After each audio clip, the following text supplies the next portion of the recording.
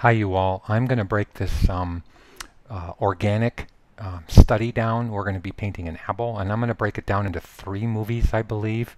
And I'm going to do everything in front of you for the first time, okay? I'm actually out of town, and I have borrowed a Wacom tablet from somebody, so I want you to see how I had to download the driver for the Wacom tablet. But I'm also going to paint this with a mouse. Some of you don't have access to a Wacom tablet, so I'm going to do it both ways.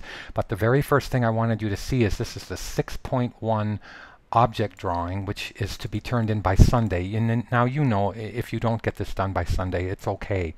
Try to get these done as best you can, and we'll just go on from there. And I have a new microphone because I had to borrow that too. And if it's not working, then fine. At one point, I think with the Wacom tablet, I'm going to have to turn off the microphone because I only have 2 plugins for USB here. And here's the point. This was supposed to be done and is going to be on target for today. I'll have it online by tomorrow, and it's for the week of September 28th to October 4th. So I'll be kind of on track with that. But I'm going to minimize that, and we're going to go right to the apple, because what I want you to see is that there's some texture on this apple and on the leaf. I'm not making you do a leaf, but there's texture on the apple as I'm zooming in that requires you to understand the brush menu. And it's the brush palette that I'm clicking on right now, and I'll close it. The brush palette is one of the most misunderstood palettes in Photoshop. So what I want to do is I want to click on the brush palette and bring it up for you, and then I'm going to show you how to do a couple of things just with the brush alone, and then I'm going to go on to another movie for the actual Apple file. But I have made a black fill-in here that I'm going to practice with the brush on. So I'm going to hit the B key for brush. Now, I want to explain some things about brushes, and in doing so, I'm going to right-hand click, and I'm going to turn the brush all the way to hard, okay? And then I'm going to make sure the flow on top and the opacity on top are both at 100%, if you see what I'm clicking on. Because I want you to understand brushes the best I can from the entire aspect of brushes. So let me click, and let me Z that back, and then I'm going to make that brush bigger. Okay. In the brush menu palette right here, you can actually click on the word brush tip shape, which I'm going to do.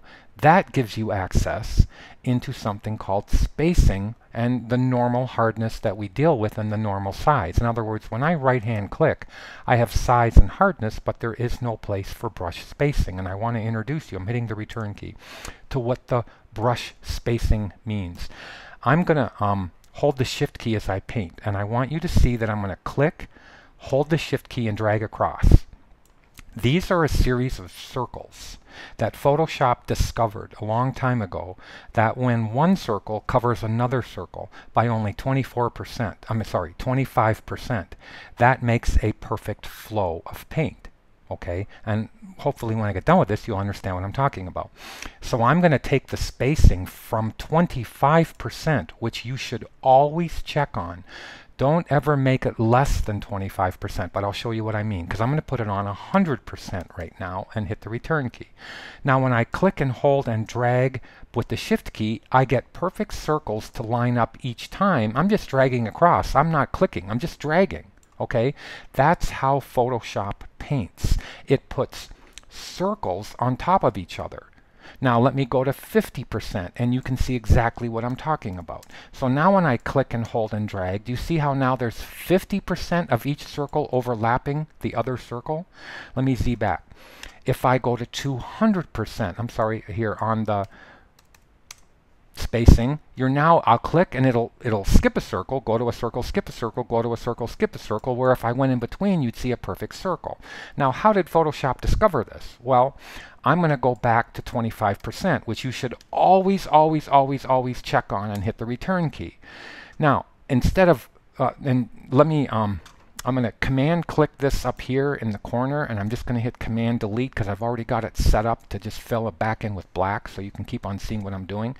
But if I take this and just go like this, you can see that that's just a bunch of circles, but you can see the edge. See how the edge is all bumpy?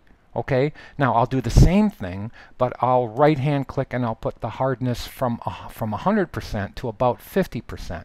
Now I'll hit the return key and now you can see how the edge is soft. Okay, well that's because it diffused the edge and your eye can't catch the little bumps that are in there. Now let's go back and put this on let's put the spacing on 100% so you can see when I drag I have perfect circles that are going 100% the distance from if 100% of a circle is the circle, okay, then you can understand that when I overlap 25%, you have the one up here. Okay, I think I've impressed upon the fact that that's how the spacing works. Now let me hit Command Delete to fill that up with black again. Now what I want to do is I'm going to go back and turn this off, and I'm going to show you that there are plenty of times, well, first of all, to get back to a regular brush, okay, you can click on this menu and you can clear the brush controls. Then you can just go back and click on a regular brush. You see how I did that right up here in the corner? Now I have a perfect brush where I can just come back in and I can put the flow at 25% or 20% or 10%. And let me explain that to you. If I put the flow at 20% and I pick a pretty red up in the corner, I want to explain this to you and make my brush a little bit bigger. If I click and hold the Shift key and I paint across, I have 25% of the capability of that red that's gone on the screen. Now if 100% of that red is what the foreground color is, then it'll take me 4 swipes back and forth to actually get at that color. Do you understand? That's why the flow is so important. Now if I put the flow at 10%, then how many strokes going back and forth is it going to take me to get to 100%? And you probably are right. This is 3, 4, 5, 6, 7, 8, 9, 10. Because 10 times 10 is 100%. Now let me hit Command Delete again. Let me now put the flow back at 100%. So if I paint it, look at how it's just this red, okay? But if I put the opacity at 50%, that means that I could paint until the cows fly and I'll never get darker or more or to the intensity of the hue of the value of that foreground color. This is what's in my brush. You see what I'm circling right there? But this is the only thing I can do with it because I've got the opacity at 50%. So my advice is to always have the opacity at 100% and then only dial down the flow. Now I usually tell my students between 8% and 10% is what it usually takes to control the painting as you're painting on a canvas. Now I'll hit Command Delete again to fill it up with black, but I'll take this away and I'll take away the apple. And I'll paint on this white layer that I have down here, okay? Now what I want to do is, actually I'll put a layer above it so I can just throw it away. Look at how with red in my brush at 8%, I can have a really beautiful capability of even darkening that red as I move across. Now with a layer mask you can tell how I can get a pretty even flow and get that thing to work really beautiful.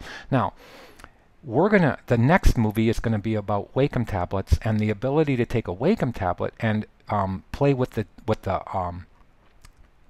pressure of the pen on the surface, controlling not only the size of it, the thickness of it, but also the intensity of the flow. So I'm going to go to a little bit harder brush here and just show you that I'm able to get a brush that has a beautiful flow in it. Now that's only 8% and that's at the right intensity. So the harder you get with a brush, the more you're going to see the circles. Actually, I meant to actually take the hardness up.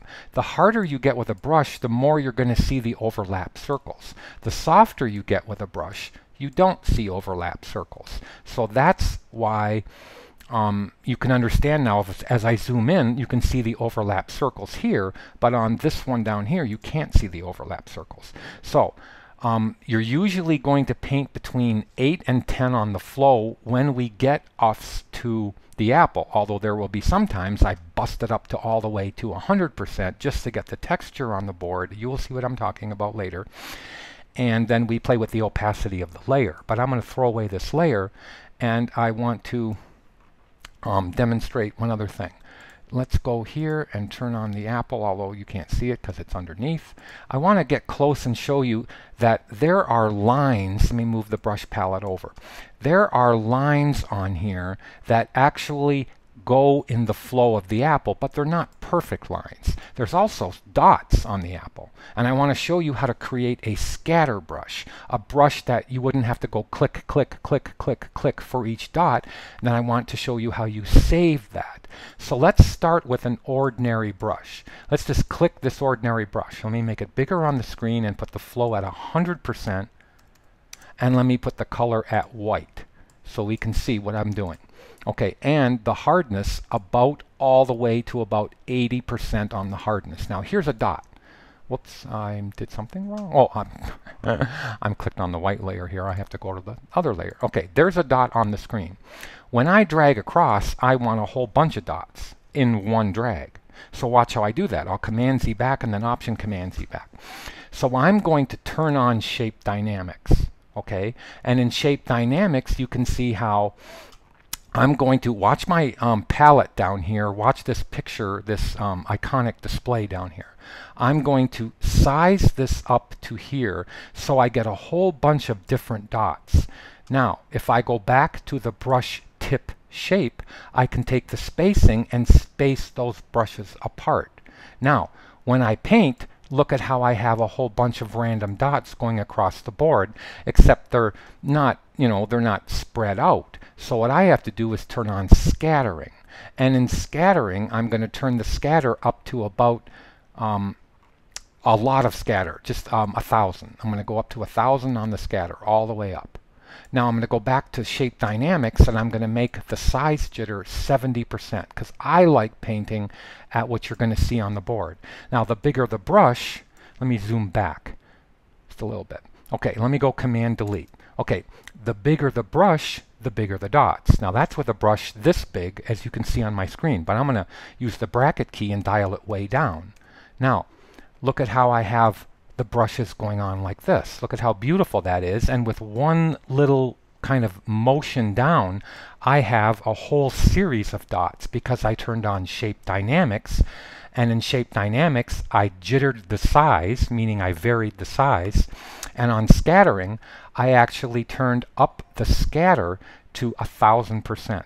Now I'm going to go back to the brush tip shape. I have it at 200. The more that I space them, look at how I like to leave it at about 140. Now let me hit Command Delete and show you. 140 makes not so many dots going across the screen. If I turn the spacing up, back down, look at how if I'm at 50, I'll hit Command Delete so you see it. I'll paint this up here. Look at how there's an intense amount of dots with the spacing at 50.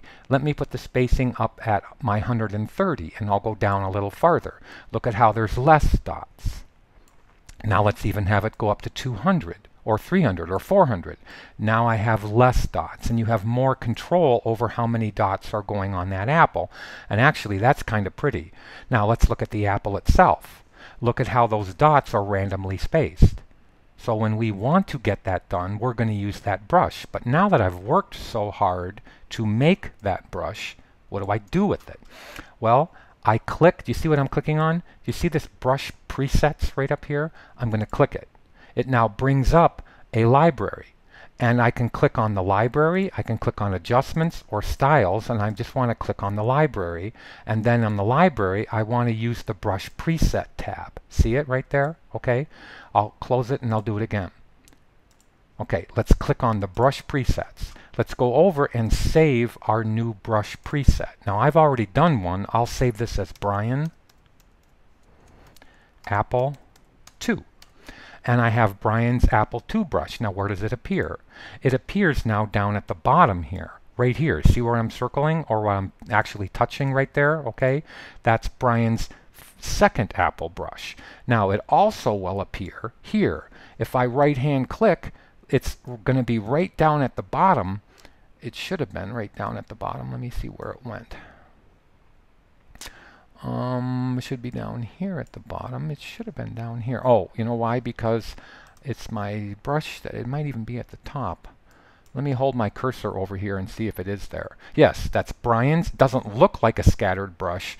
There's Brian's apple brush number 1, which is the one to the left. There's Brian's apple brush number 2.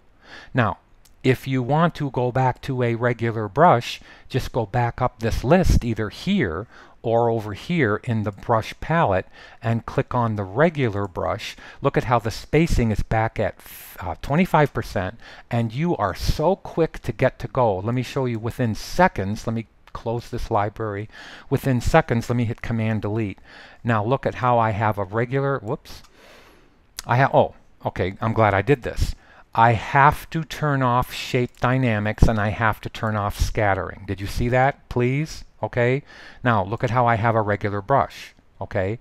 And I can vary the hardness of the brush again. I can vary the flow of the brush and I'm back to normal. Now when I want to go back, I'll hit the return key. When I want to go back to Brian's special brush, I'll right hand click because I've saved it in a preset. I'll click it right here and voila, I'm back to my dots. One more time. I click up, I click a regular brush, I turn off shape dynamics and scattering, back to a regular brush, or I'm back down to Brian's preset brush, which is a right hand click over here to the bottom, either one of these two, and I have my dotted brush. Okay? It's really important for you to get to know the brush palette, so I would suggest practicing with brushes. I hope that helped you. Now go on to the Wacom tablet movie. Thank you.